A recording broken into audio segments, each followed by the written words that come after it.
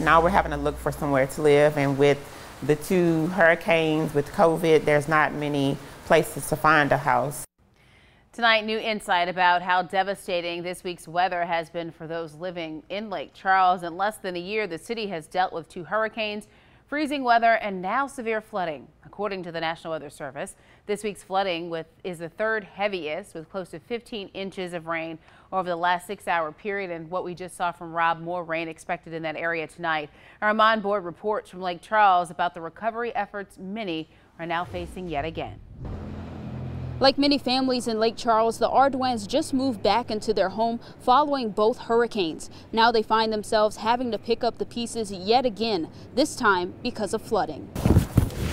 Next move is trying to find somewhere to stay. Letitia Ardoin and her family are packing up what's left of their home after moving back in January. Right after we came back to kind of assess everything, Delta hit. And it's just been one thing after another. Every time it rains, pretty much with the hard rain, it kind of takes over the streets, you know, comes up to the driveway, and then you have to kind of wonder if it's going to come in your house. Ardoin's home was destroyed again by flood water coming into their home during severe weather on Monday. Pretty much all my furniture is damaged, destroyed, everything's wet, walls.